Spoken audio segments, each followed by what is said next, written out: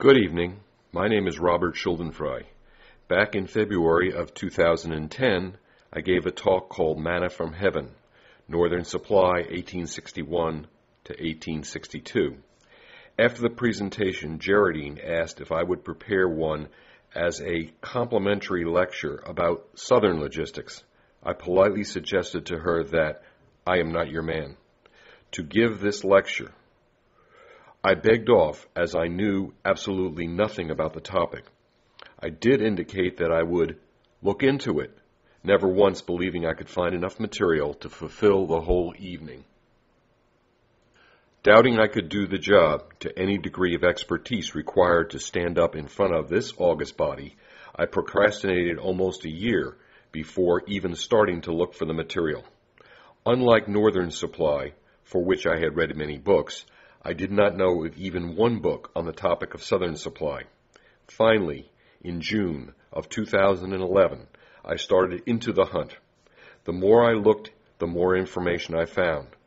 I will not claim that I am an expert on the subject, but I learned a whole lot more the deeper I got into the topic. It took me 9 months to give birth to this talk tonight. Not only did I need to cover a longer time period, but I found it was necessary to study many more senior leaders of the Confederacy. You will remember that with Northern Supply, I only discussed 3 people in any depth. Here, dozens were involved. Like my last presentation, any meeting like this must, of its very nature, fall under the category of edutainment rather than scholarly work. I trust that the images, stories that illustrate my study, and a downright breezy presentation will mask the fact that there was a fair amount of research that went into this chat. You cannot entertain by focusing in on statistics to make your point. I'm sure you're all familiar with what Benjamin Disraeli said and Mark Twain repeated about lies, damn lies, and statistics. And while I must quote some numbers, I will not put you to sleep with them. In a manner similar to Bob's question last time, this presentation has a central theme. It is the myth of the ragged rebel. No matter how detailed we get into the stories tonight, we will always return to the theme of failure of Southern Supply.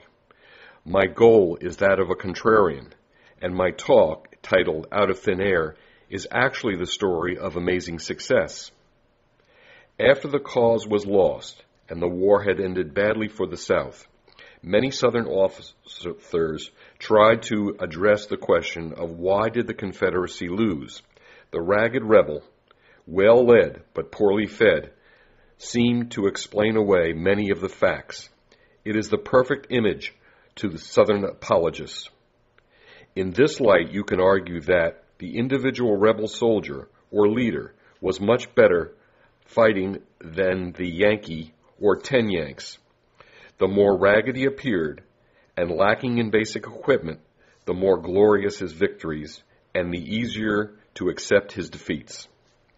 In fact, the South had to build a modern 19th century manufacturing economy out of thin air. Without going into the economics of the planned economy, it suffices to say that this would have been a Herculean task in peacetime, let alone under the guns of war. A brief history of the Soviet Union demonstrates how hard it is to set up and run a centrally planned economy. That they did successfully supply a large army and the home front was a credit to some amazing men. It was not easy to put together this presentation. Many of the primary documents were destroyed during and just after the war. The history of logistics went on in the newly restored Union that was the United States of America. Many of the men who ran supply in the North continued to do so after the war. Almost all of the Southerners went on to different occupations. Further, logistics is not sexy. Most of the participants who did write history or memoirs wrote about the glory of victory or the issues dealing with the defeat at arms. Few wrote about the accounting of the war. While this is true in general, it is even more to the point with the South in the Civil War. Finally, history is written by winners, some unknown sage once said. Thus, there was much more material available to me then when I last addressed this august body. I already covered the introduction. Next, we will briefly review my limited qualifications to present this material. I want to give you a short description of 19th century logistics, not that it will make an expert out of anyone here. Importation will be developed piecemeal when we discuss make versus buy, the three major divisions of logistics, and finally, when we talk about blockade running. Physical distribution will be addressed, although whole PhD dissertations could be written on Southern railroads alone. The keystone of my argument will center around production and the story of Josiah Gorgas. This man, largely unknown, was arguably the most important reason the Confederacy lasted as long as it did. We will end this evening at the end of the Confederate States of America. However, I would direct you all to my brief essay that considers the trick question of when did the Civil War end. It is my contention that, if it ended at all, it was in the 1950s. The whole raison d'etre for the Civil War Roundtable is to continue the discussion while ending the bloodshed. The gentleman standing before you is not a professional historian, and most of you in the audience know far more about the Civil War than I do. I am not, however, without some qualifications.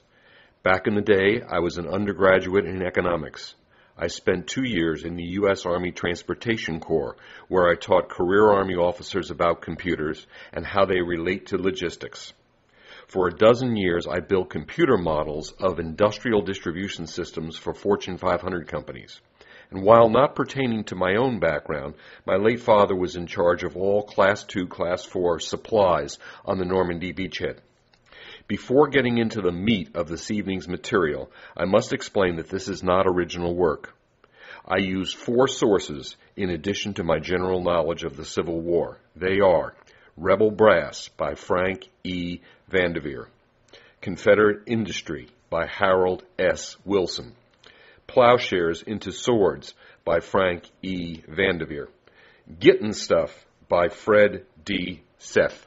We will not discuss the topics shown on this slide in the strict order presented on same. Although there are many ways to do it, I would suggest that a good way to look at 19th century logistics is a 3-way division of commissary, ordnance, and quartermaster. Next, we will consider the nagging issue that haunted the South of whether it was to make, scavenge, or buy the material it needed. We should consider what the Confederacy had at the beginning of the conflict.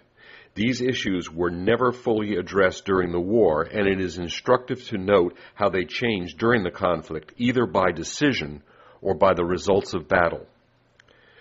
The commissary is an excellent place to begin, as it illustrates the issues of chain of command. Lincoln had his problems with his generals, but little grief with his logistical staff. Jefferson Davis had just the opposite challenge. The existential point of the Confederacy gave them issues every time they tried to address the unity of command. Having based their legitimacy on states' rights, the question of a single national chain of command stood blocking their way. Nowhere was this more graphically illustrated than with Commissary General Lucius B. Northrop and the nation's effort to feed the troops. The South was an agrarian nation, so the one problem that it should not have had was feeding everyone, including the Army. Northrop was a personal friend of Jefferson Davis, so he had access to the very highest level of command. As we all know, Davis could not or would not delegate. This meant that people who had a personal relationship with him prospered. Even if we make allowances for things beyond his control, the sorry state of the transportation system, Northrop was judged inadequate in job performance. Contemporaries called him, quote, the most cussed and vile man in the Confederacy, end quote. Between his lack of abilities to work with subordinates and his perhaps crony relationship with Davis, Northrop serves as the poster boy for the South's inability to pull together to support the war effort.